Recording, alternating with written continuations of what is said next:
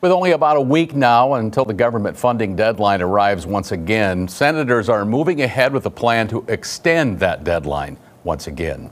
The Senate is working on a continuing resolution, and that move would give lawmakers more time to negotiate on the budget when there are still major disagreements. Republicans are pushing for cuts and limiting government spending, while Democrats have several areas where they want to invest more government money. That includes child care. Congress needs to do its job, keep the lights on. We cannot afford a government shutdown. With your Republican or Democrat or an independent, you don't like high interest rates, you don't like high inflation. It's all caused by these unbelievable deficits. Now, if the Senate passes a bill to extend the government funding deadline, it will put pressure on the House to pass it as well in order to avoid a shutdown.